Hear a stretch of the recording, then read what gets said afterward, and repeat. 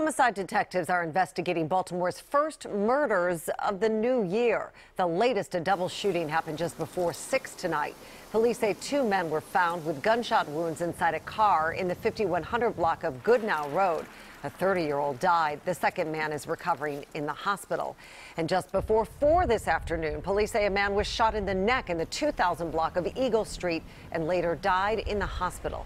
Today's homicides come on the heels of a record-breaking 2017 in Baltimore, which saw more killings per capita in the city than ever before.